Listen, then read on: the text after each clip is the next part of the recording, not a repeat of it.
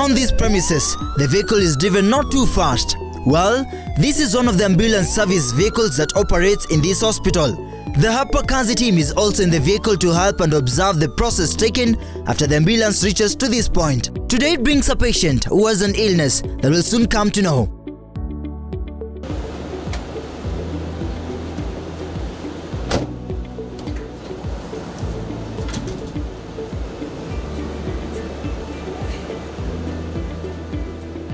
We are accompanied with some few doctors to instruct and show way to the patient into the hospital.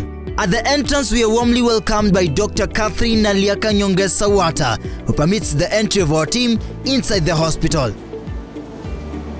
Now, in case you're wondering where we are at Texas Cancer Center TCC, the largest tertiary care public referral hospital in the country. This is a private health facility that specializes in cancer treatment as well as oncology, including chemotherapy and radiotherapy services. We are partnering with Hapa Kazi Tu. Thank you so much. Thank you so much. Thank you so much.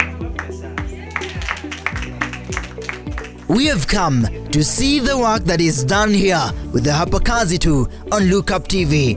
We choose this room as the rest of the doctors go to different service rooms. Our patient, who is our main contact here, begins our checkups. After then, Hi, I'm Lucy Atieno. I'm 33 years old. I'm turning 33 next month, July, on 17th. Atieno's problem began this year February. She needed to take action on this. I used to have a specific problem. I always had recurrent UTIs and abnormal vaginal discharge, which made me so uncomfortable. Now, uncomfortability is a state of discomfort. What did she do next? I went to several hospitals. I consulted a lot of people, and at times I would experience pain in my pelvic region, and I was just wondering what this could be, because after consultation I was told do this, do that, been on a lot of antibiotics, and then this one particular doctor advised me to maybe go for a pap smear, and I was hesitant. A pap smear, also called a pap test, is a procedure to test for cervical cancer in women. A pap smear involves collecting cells from your cervix. Detecting cervical cancer early with a pap smear gives you a greater chance at cure. A pap smear can also detect changes in your cervical cells that suggest cancer may develop in the future. Detecting these abnormal cells early with a pap smear is your first step in halting the possible development of cervical cancer. I didn't want to believe it, because throughout my mind I was just thinking, no, maybe it could be something else, because at the first time she suspected it could be cervicitis. After the pathology test, the doctors showed her that the cancer had spread. So I was done for cancer screening, and she told me that my cervix wasn't looking good and it was suspicious of cancer. Will the suspicion come to reality after the screening from the gynecologist? So the doctor advised me to do a biopsy test, which I did. Which is a procedure to remove a piece of tissue or a sample of cells from your body so that it can be tested in a laboratory. Unfortunately, after waiting for 4 weeks. And when the results came out, it was unfortunate that it showed that I had cervical cancer. After that, Atieno was booked for surgery in April later on, and this brings her to the Texas facility. So today I'm in Texas for radiotherapy and chemotherapy treatment. A treatment that Dr. Amanya says is ongoing and will be fully administered at Texas Cancer Center. Basically, we do it on a daily basis, Monday to Friday, and she has already done 2 sessions of 2 cycles of chemotherapy. So today was her 17th cycle of radiotherapy. Well, most of the time it depends with the type of the disease, but for her case, then she has around 25 sessions of radiotherapy with 5 cycles of chemotherapy. Yes, so for her, she has done 3 already, 4 pending for chemotherapy, and has done 17 of the radiotherapy. So around 8 to go for the radio. Just 8 to go for the radio. Now, the Hapa Kazi team leave it at that point and switch gears to another section, the chemotherapy center. After a short briefing, we meet our second patient. There are a couple of patients here, but our main contact patient is Marion, who is continuing with her 5th chemotherapy session. Hi Marion. Hi. Salamu. Salamu. Yeah. Marion is suffering from leukemia, a cancer of the body's blood-forming tissues, including the bone marrow and the lymphatic system. Texas, nilikuwa nimeandikiwa Kerugoya. Tena Kerugoya ikawa matibabu si ile nzuri. Tena wakanirifani kuja huku. Texas wamekuwa wakinitibu vizuri na wakinitreat vyema. Na pia naweza penda mtu mwenye ako na ugonjwa kama hii yangu akunje hapa na atatibiwa.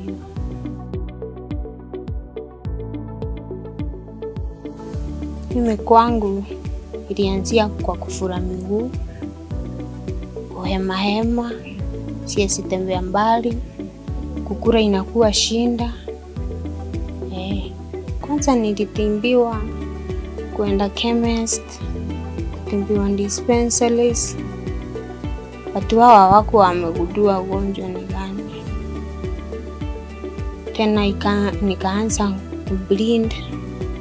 Hiyo ndio nilichukua hatua ya kwenda General Kerugoya. Nikarazwa huko, wakaniongeza damu, tena wakanidischarge. Nikienda nyumbani hali ikakuwa mbaya tena, nikarudi Kerugoya, wakaniongeza damu tena, wakanidischarge. Sasa mwenye nilirudi mara ya 3 ndio waliniongeza damu 2, but hiyo time nilikuwa na nose bleed na bleed. Saa kutoka hapo ndio nikakunja Texas. Pesa ni kali, but ukichukua hiyo hali, pesa si kumbo kuliko hali yako. Indeed, all of them are important, lakini hali yako ya afya ni muhimu zaidi. Now, Hapa Kazi is learning a lot. The work is tiresome, but knowledge is power.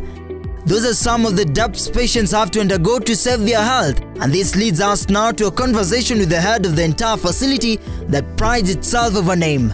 We are invited to our office. A doctor from a humble background, Nyongesa Watta, believes in hard work and effort. She says it's not easy. Listen in. Hi, Doctor. Karibu. Thank you so much. I appreciate it. So, have a seat. Thank you. Wow.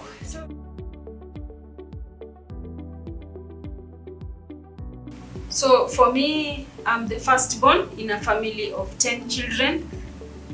My father, at the time I joined school, he actually left his job. I was born to teenage parents. My mom was about 13 years old and my dad was in Form 2. So I saw my parents really struggling to bring up this young family, and babies were coming every other year. My parents had young children, and being the firstborn, I had to take responsibilities up a bit more faster than the other siblings. And when I go to school, when they close school, I come home, they demand for my performance. Where's your report, Catherine? We want to see it. How have you performed? And that pushed me to be a leader. And I always excelled in my school. I was among the best students, both in primary school, secondary school, high school. I did very well. And that was my journey. And I saw my dad struggling to raise school fees, having to sell his ancestral land just for me. My siblings, really the boys, sorry, you came after me and they didn't have even land to inherit from my parents because I consumed it on my education. But that humbled me, seeing just the struggle of my parents to educate me. and being discouraged how they should not educate a girl child, that this girl, she's just going to get married and all your money will be to waste. I had to prove the society wrong, that girls can also do it. And from there, I got accepted into secondary school, Misiu Girls High School. I did well and I joined the University of Nairobi. Fortunately, I managed to get a bursary from this help loan to pay for my school fees at the University of Nairobi. When I completed, went to do internship, and for my now specialized degree as an oncologist, I got another scholarship through the WHO under the umbrella of the International Atomic Energy Agency, and they sponsored me to go to the University of Witwatersrand in South Africa to pursue my dreams.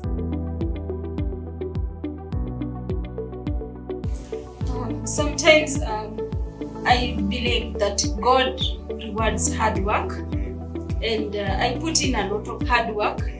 I was fortunate enough to get a partner who was supporting me. So how we started, I saw there was a gap in the market for cancer patients. They were waiting for a very long time to access care, and from my little savings, I had mortgaged the house.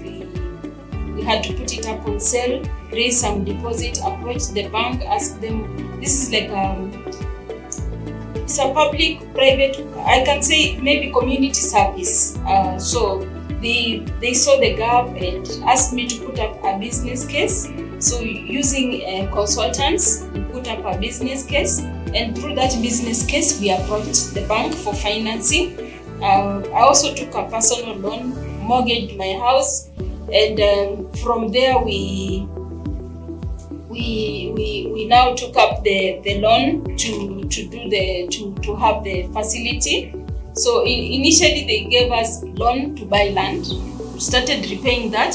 After some time, now they gave a loan to do the initial construction, which we did the construction, and then later clients started coming in, and from there the rest it's been like we pay the loan, attend to clients, and that's how it has been.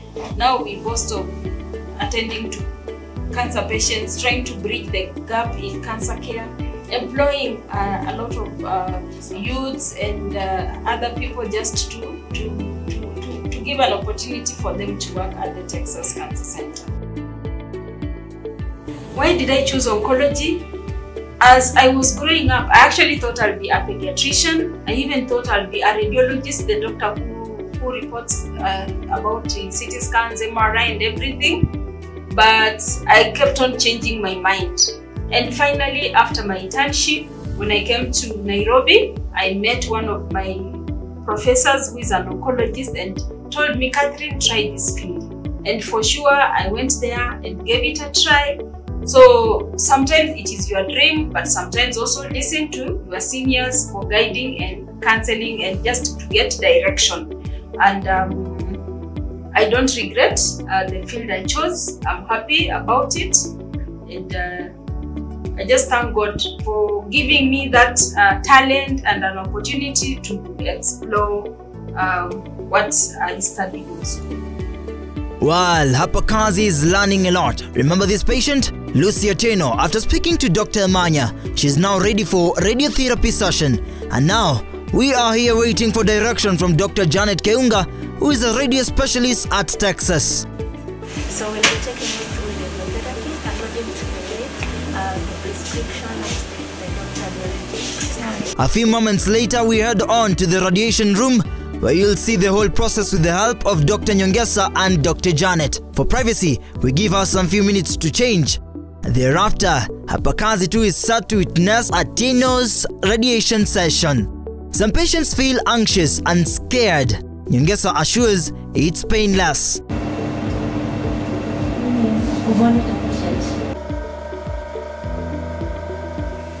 If they're children, those ones below 3 years, most of them, then we have to sedate them because they are very scared. But all the children, we talk to them, they understand. Yeah. And also the patients sometimes are anxious, so we assure them that The radiation is painless, and you're not gonna stay here. It's painful. Painless. Yes, it's painless, and it's a short time. Latino was already prepared for it after undergoing previous sessions. But the first day, of course, I was so scared. The machine is so big, turning around, front and back. Yeah, but nowadays I'm just okay. Wow, nice. Yeah. So take the process then. Now, Hapa Kazi Tu waits and listens to the knowledge from Dr. Janet Keunga, who explains the whole process. Okay, our patient is now ready for treatment. I've already set her. So I'm going to raise the cot. This one we call it the cot. And this is our gantry where the treatment comes from. So I'm going to raise the cot.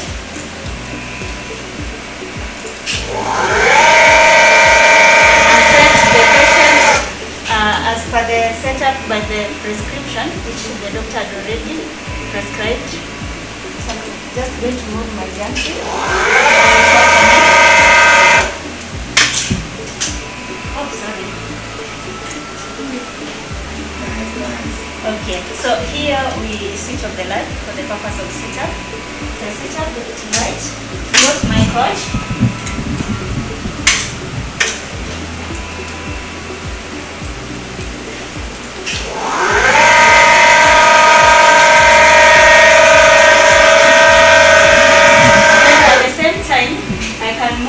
The gantry according to the setup.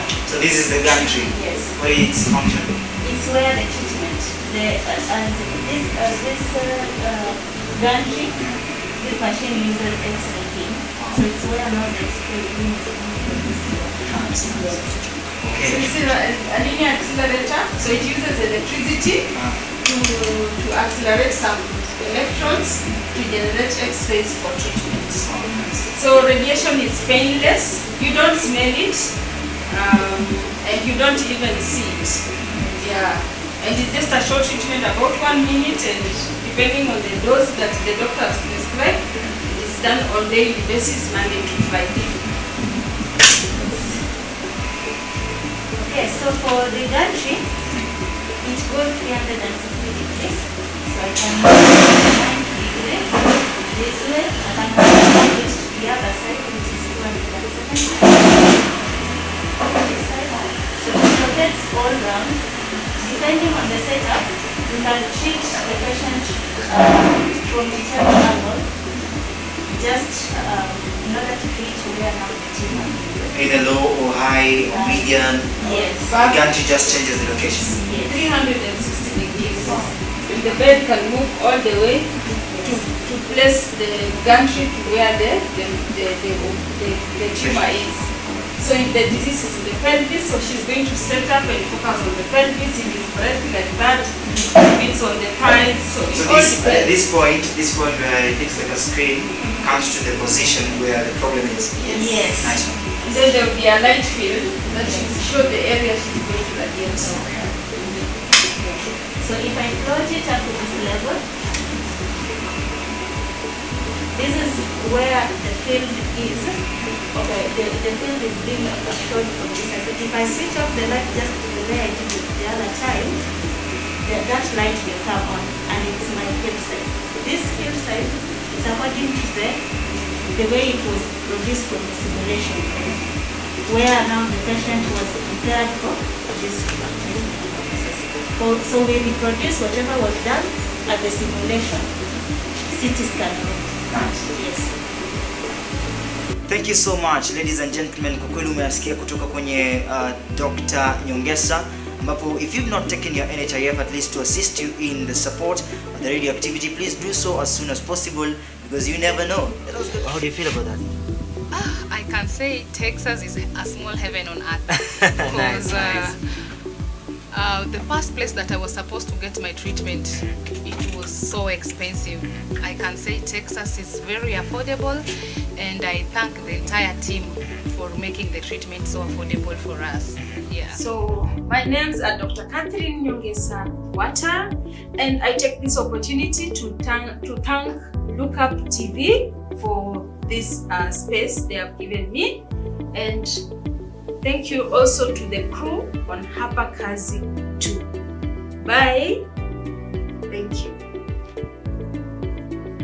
Wow! Service and quality. Texas is indeed a home for healthy living. Doctorate is not just work, but it's built from a heart of saving lives. She has managed to help many cancer patients who come here for treatment. Indeed, every modern equipment for treating cancer is here. Work is seen, work is done. This is Hapa Kazi Tu that has learned a lot from morning till now. And I believe we earn a degree in the doctorate. This is Texas Cancer Center. You can call me Dr. Sus today because I earn a degree in doctorate. Thank you so much for watching. This is Hapa Kazi Tu on Look Up TV.